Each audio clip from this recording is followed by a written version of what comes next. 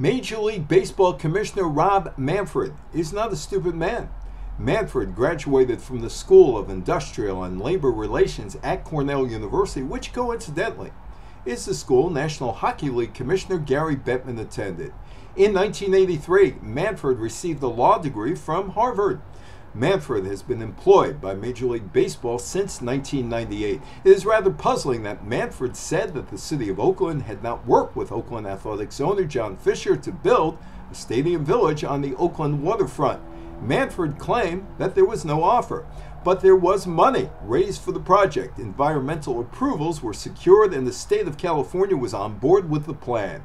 In June, Manfred said something that defies commissioner talk, which gives an appearance of caring for fans, guests, or consumers when discussing a potential Oakland A's business relocation to Las Vegas.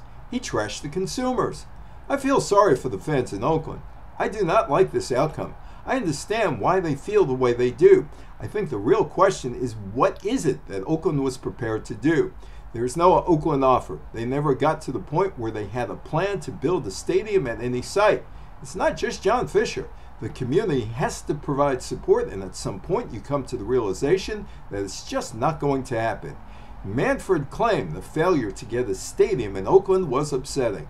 That's number one on the disappointment list. There is a relocation committee meeting that will figure out if Fisher should be given a green light to move his business to Las Vegas. But the bigger question is, why did Manfred say what he said about the Oakland Stadium negotiations? I'm Evan Weiner.